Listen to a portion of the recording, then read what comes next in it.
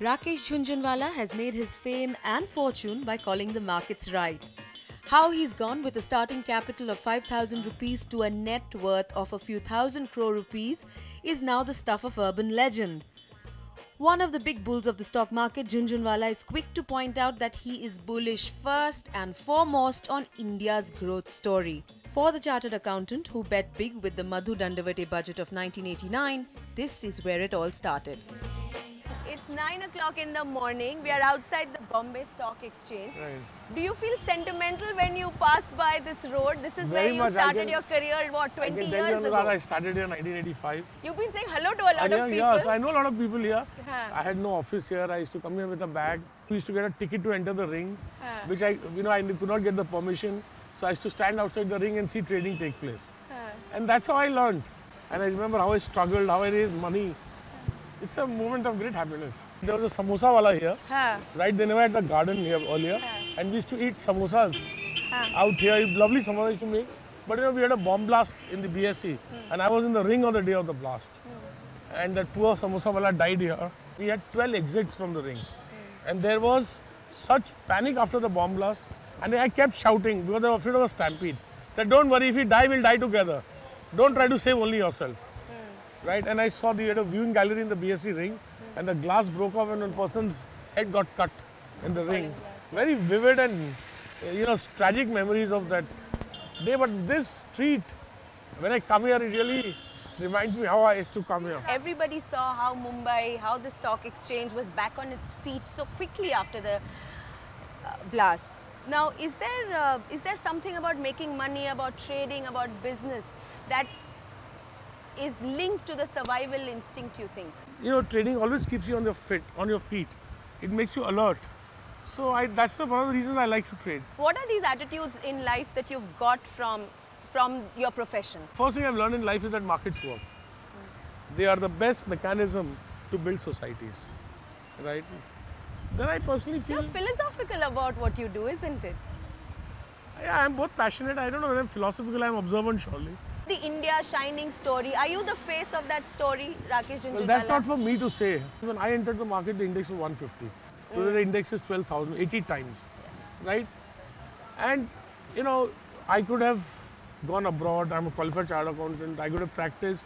But it's a fact that a person who started in 1985 in India, in the stock markets, could meet with success, which speaks volumes for the opportunity available here. Today, every move you make, every investment you make, every stock you put your money on is tracked. There are people who jump onto that bandwagon whether you like it or not.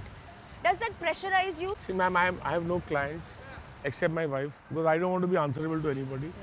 Right. But with her, I have no choice. Does it pressurize you? Like performance anxiety, like if I'm a cricketer or a soccer player and if I start performing well, there is always an expectation that every time I go out onto the batting field, I will score 100. Look at what's happening to Sachin Tendulkar. Whether anybody is watching or not, I am always paranoid about all my actions, right? And the likelihood of my action being successful, say 5 years ago or 10 years ago or today, is only better to the extent that what better experience I've had, right? And I'm fearless there. I don't think I'm not concerned about what people think. I'm concerned with my deeds.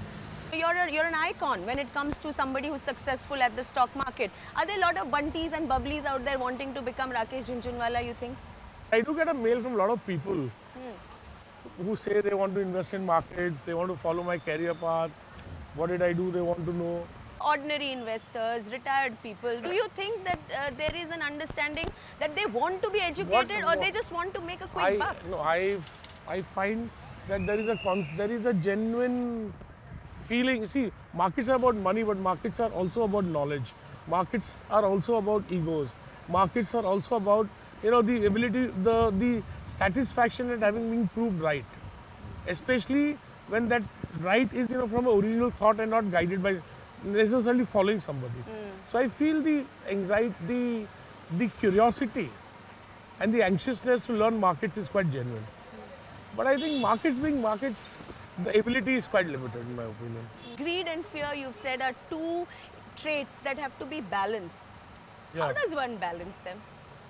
Give us an anecdote where you had to balance it. Anuradha, it's like this, that suppose I invested in Titan, right? Now I bought X number of shares. I was extremely bullish, right? And you know, I would have been greedy if I had put more than say a certain percentage of my wealth into Titan. Right. And I did not do it because of the fear that Titan may not do well. I might lose my principal. So that's how I balance. What about ACC? Because you sold ACC at a lot less than what it actually went up to. Ma'am, they say markets either don't come to markets or don't regret what you have done. Right? Naya gilli, naya dao. I think the second quarter 1991 result was the best result ACC produced for the next 10 years. And after that result came, I sold the shares. Right? I bought them at 300. Within 15 months, I sold at 3,500. And the price went to 10,000. I have no regrets about it. You have no regrets, but what principle do you think drove you at that point? Fear or greed? I think none. I was not being greedy, nor was I being fearful. I was being rational. Celebrating 3 years of the bull run, the Bombay Stock Exchange Index has gone from 3,000 plus to 12,000 plus in just 3 years. And the bellwether investor, who everyone touches for tips or for capital, says it's going to stay that way.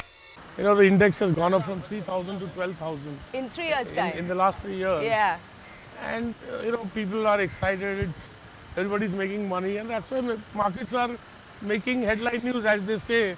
Teji mein sabka bol bala, mandi mein sabka muh kala. Every time the markets run up, people get extremely euphoric and they get very, very nervous, isn't it? And you're the guy who they run to defend the bull run. There's no question of defending the bull run. See, we forget that after all, what are markets? Markets reflect economic truth and fundamentals. And I believe India is going into a period of unprecedented economic growth. I think markets are only recognizing that. Why is it so difficult to believe Because what you're saying? Why is there this fear psychosis almost I think that if things are good, they're bound to go bad? I think for two reasons. Past experience and the inertia of the mind that India can have continued economic growth. And also I think we had 2 scams in the stock market. This has also made people very suspicious of markets. Yeah. I think it's a combination of reasons. Are you saying that we should not be suspicious at all this time round? Well, I don't say that we should not be. I don't think they need to be suspicious. Although I think they need to be alert. And I don't think they need to have alertness. I don't think there are any scams in the markets. Now, in the past, the secondary market where we have seen these 2 scams happen, the primary markets have been a safer place for retail investors. Right. Now it looks like the primary markets are also suspect, isn't it? Let us understand one thing, that you know, the misuse of mechanisms is part of all markets. All markets have to evolve. So therefore we have to go through a stage of evolution where, you know, people are going to take advantage of the law, but the law will catch up, right? And you always defended the regulator very strongly, saying that the regulator is in place and the regulator systems and processes are just fine. See, do you still stand by that? See, we may be critical of some mistakes the regulators might have made, but we should realize that in the Indian stock markets we have gone from the Wild West to being one of the most modernized trading systems in the world. And in a very short period of time. Yeah. And you know, even all regulation has to evolve. And mistakes are going to be made during the process of evolution. So I think it's a matter of being a glass half full or half empty. Ironically, while Jhunjhunwala has all the trappings of success, he still clings to his middle-class South Mumbai roots. Proud to be a self-made man, he can't help spouting Jhunjhunwala-isms. What I want to know is how important is it for you that people are always guessing how much you're worth? It's important, isn't it, that people don't really know? What irritates me is how does it matter to them? And see, I'm not running any relay race. And I'm not in any rat race with somebody that I want to be richer than somebody or I want to be the richest man. My purpose in life is to do what I enjoy and enjoy what I do. Right? And wealth is a byproduct of what you do. Of what I do. Yeah. And therefore, why is it, you know, what is the importance for people to know what my wealth is? How is it relevant? Maybe only because your claim to fame is the money you've made on your own, first generation, from scratch, starting with 5,000 rupees. What is more needed to be appreciated is not the wealth I had as much, but how you made it. How I made it, right? By God's grace, I am a rich man. How rich, how important? Why? How is it important? I can tell you one thing. I am rich enough even for my wealth to matter internationally. You just mentioned that you are not in a rat race. how do you react when you see these lists that come out? 100 richest men in the world, 100 richest Indians, 50 most powerful Indians. Because you figured in some, haven't you? Well, see ma'am, I have no press agent and I have no press agency, right? And I am not seeking any publicity. But as long as any list is a recognition of human effort and human achievement, right? And I would be lying to say that I don't like to be on that list. So surely I would like to be there, but I am making no special efforts to be on any list. Right. Being on that list is coincidental and not the purpose of my work. Right. So obviously there is no ambition therefore to be on another list and a higher number on any list. Not at all. You have often and emphatically pointed out that there is a lot of research, there is a lot of data gathering, there is a lot of knowledge accumulation that goes into this, this business of yours. What do you read? See, I read The Economist and the India Today. India Today I read cover to cover every week. The Economist I read the entire business section and the science, technology and the obituary section. Right? These are my readings constantly. And I read broker reports, go through results, read balance sheets. There are 4 screens there, 5 screens. You want to just quickly, briefly tell us which one does what? Well, these are all the BSE NSE live screens. Right. Where I track the prices. Right. Right. So the first one here on the left These is your portfolio. Is my investments. Right. These are the futures. There are 31 scripts there? Yeah. Okay. Except sale, I think all of them are my investment, the last one. Okay. These are all some shares in which I have some short-term positions. Right. And these are the, just some company whose prices I want to follow. Right. These are the futures, what I trade, right? This is the live Reuters screen where I get information and some other markets and prices I follow, and many news. And this is the internet. Right. So this is this... And there I have the television. Right. Can you go through a single day without having, if you want to, conversations with anybody outside? There are certain people whose views I value, some friends with whom I discuss matters. So I talk to them. And essentially, see, decisions in investing and trading are very lonely decisions. And I can of course trade without talking to anybody, but I tend to talk to people. Yeah. Now I have spoken to some people who've said that there is this contradiction in Rakesh Jhunjhunwala. There's this long-term view he has on shares, and he stays and he stays and he stays. Right. Hangs in there, Right. tight. Right. And here on this screen, on his trading screen, he can win and he can make and lose what, 20 crores, 50 crores in a blink. As we talk, can you do that? Well, I don't do that kind of trading, right? And ma'am, why do I hold investments for long term? Because I've realized, I read somewhere, and time has taught me that we should be greedy but long term greedy. Right? And when you have a good investment, when you have something good, stick to it. What about the other screen? Ma'am, I had no capital when I came to the markets, and no father gives and no father-in-law gives. Right? So I had to earn the capital to invest. How do you invest if you have the capital? And I get the capital by doing all this future trading. And you can lose and make up to how much in a single, as we are talking? I don't, I would not like to quote figures, but we make and lose. I told you, I'm not afraid to make a mistake. Is there Only I make mistakes which I can afford, so I can live to make another one. You get in actually before the trend starts, isn't it? For the investment decisions. By God's grace, I think from 86 to 2006, I've been able to catch most, I say, except if there have been 10 cycles in the market, I've been able to catch 9 right. So investment-wise, the cycles have been good. Trading, we make mistakes every day. George Soros has said beautifully that it's not important that you're right or wrong in trading.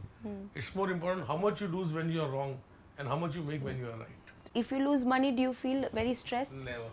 Never? Never. And never. You feel it, I feel it for 5 minutes.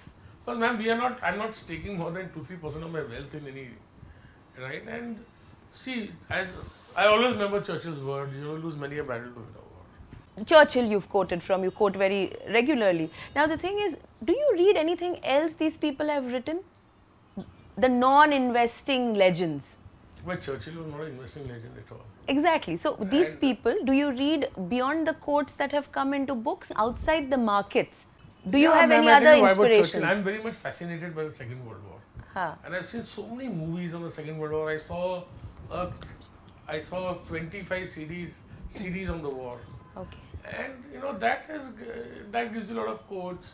Now my reading is, you know, very much below the much lesser than what non-market reading or non-economic reading. But when I was a child, or until I was 35, I was a voracious reader. Jhunjhunwala has his eyes clearly on the future. Today, besides his family, he's passionate about his causes, from a children's home to a think tank to review the state's welfare efforts. Even by international standards, you have good wealth, is what you've said. Yeah.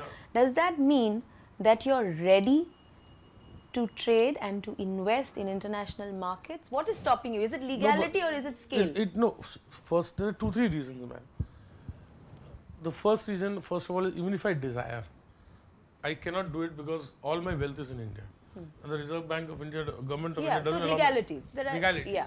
But I see by 2010, we will have capital convertibility. Right. That's my guess, right? Second, I think the opportunity in India itself is so huge and so nascent. You know, we're getting good food at home, why think of a restaurant?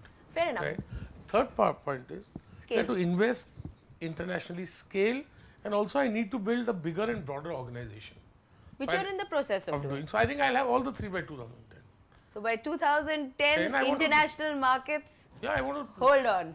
Yeah, I want to go to the international market also. But in terms of the capital you need to invest to be considered of a notable investor in the international markets? I don't want to go to any market to be noted. I want to go to a market to make money. So capital is not a limitation? Ma'am, I have learned in life, capital is never a limitation. You work with money in a sense, okay, to put it very simplistically. Where do you save your money? Where do you save my money? I save whatever I earn less my expenses, my saving.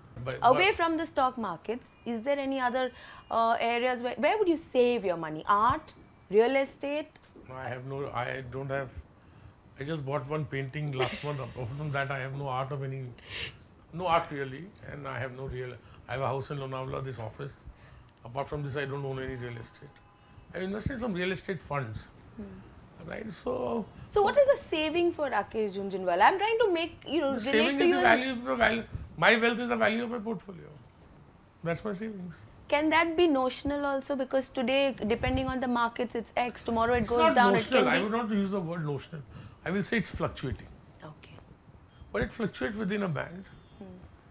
That is important, that it is within a band. Doesn't it bother you sometimes that you're not the guy with the ideas? You're the guy who's backing the guys with the ideas? I don't think so. I mean, see, there are various parts of creating anything or building anything. So when I invest in a company at the initial stage, I'm helping build that company. I distinguish between my chairmanship of Aptech and my directorship of other companies. In Aptech, we are under management control of the company. Exactly. So we are exactly running it. And the other companies, I'm What is that experience like? Because for you, it's a new experience, isn't it? Yeah, it's a challenge, ma'am. You know, I don't know whether I'll be successful or not, and I will know only in 5 years. But I love a challenge. Funds worldwide have made billions of dollars by taking over management control of companies. Now, I had never taken management control of any company prior to Aptech. Right. And the jury is still out whether we will succeed or not. And I think it will take 4 to 5 years. I still come to that year 2010. Right? It's 2010 is Yeah, a year where a lot of things will happen to Rakesh Jhunjhunwala. I'll be 50 that year. So you're a man who sets these milestones, no, that by 50 I have to do this. I never said that. They're very flexible milestones. You know, in a stock market, people come on CNBC and give targets. Man may humanly think of targets, but they're all flexible. If I succeed in reviving Aptech and making it a very good company, very profitable company, then I'll have the courage to buy the management control of far larger companies. You know, we talked in the morning when we were outside the BSE about how every time the markets are on a bull run and when, the Sensex keeps climbing, there is great excitement and there's also fear. Now, does it bother you that people like you are scrutinized very intensely at that time? Ma'am, I am concerned about one thing. I follow the law in letter and spirit, right? And we live in a democracy. Government, there are institutions and laws set, right? I act in accordance with those law and the institutions. Now, if the government has the right or the authorities have the right to examine everything, so whether we like it or not, we have to accept it, and that's part of life. I don't grudge it. But this suspicion that sort of comes up every time these issues happen, and even otherwise, given the business that you're in, does that bother you? Not at all. I'll tell you, ma'am, one thing. But it's something that you recognize See, exists. whatever I've done in life, people have looked at a suspicion. Imagine a chartered accountant in 1985, coming from a bureaucratic family, going to the stock market and standing on the streets, right? I mean, people will feel it's quite incredulous. My father is a member of LinkedIn Club from 1973. I'm a qualified chartered accountant, right? I'm a professionally qualified person, right? I don't think culturally I've done anything wrong. Then they don't want to make me a member of the LinkedIn Club. It's their choice. Initially, I used to react to this with anger. Now I react to it with maturity. That it's a matter, you know, people may have any opinion, time will change their opinion. Is there a sense that if you have made your money as a trader in the stock markets, as an investor in the stock markets, somehow it's not as respectable as, let's say, the captains of industry? Does that bother you somewhere? Because you are putting in huge amounts of education and knowledge to make the kind of investments that you're making. But ma'am, let me tell you one thing, and here let me be very candid. For the kind of recognition I have got, right, I don't think it's not respected. It's now not respected in antique minds, right? If capitalism is the only method of government or of government, then the only temple of that form of government is the stock market, right? And ma'am, believe me, I am not doing anything to be recognized by anybody. The recognition is incidental. But I am doing what I enjoy and what I want to do. Rakesh, but it bothers you enough today for you to remember an incident of Willingdon Club not giving you membership. No, but ma'am, that maybe was 10, 12 years ago. I might have felt a little pinch, or 8 years. I don't feel it. From a traditional Marwari family, Jhunjhunwala chooses to live with his parents. Without their support, he's clear he wouldn't have managed to get so far. Today, he's passionate about his wife, his daughter, and his life. His sisters and family, the only people to benefit from his stock tips. My dad is a person who has taught me the most in life. And I think whatever I am in life, he has a very substantial contribution in it. And we have diametrically opposite views in life. But he has taught me 4 golden words. He's the most democratic father. We agree to disagree. I had a curiosity, and he nurtured that curiosity. So you're not a mummy's boy, you're a daddy's boy.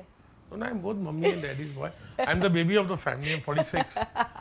And you know, the younger tend to be both youngest. Yeah. I live with my parents and we're very close-knit family. You have a daughter, Nishtha. Yeah. I remember hearing you say that you have several challenges in front of you. The first challenge is to be able to look after your health, i.e. cut down on drinking and cut down on smoking, so that you can spend minimum 35 years with your daughter Nishtha. How are you doing on that challenge? Well, I'm just starting to work on it. What I'm quoting is something I heard 2 years ago, and you're still trying to work on it, Rakesh Jhunjhunwala. I thought it's better late than never. You're still trying to work on it. Yeah, and I will eventually. But you know, you're talking about 2010, you're talking about Nishtha, you're talking about parents who've, you know, helped support you in this career choice when you made it, and who you live with out of choice today. Surely it bothers them that you're not dealing with this challenge up front and with the kind of you know, effort that is needed. Well, what do you have to say to them? Well, I have no face to face them, let me tell you. But you know, Anirudh, I have lost a battle, but I have not lost the war. Okay, Rakesh Jhunjhunwala, on one of those stock quotes, I'm going to wish you all the very best in this battle. And I hope that the markets continue to rise and nobody pays a price for it. Well, that's a hope which may not be very, very legitimate, because in markets some are going to make, some are going to lose. My hope would be that let India's economy prosper, let all Indians have at least basic needs, and let us build a society which is egalitarian, where we allow people's skills to flow and develop.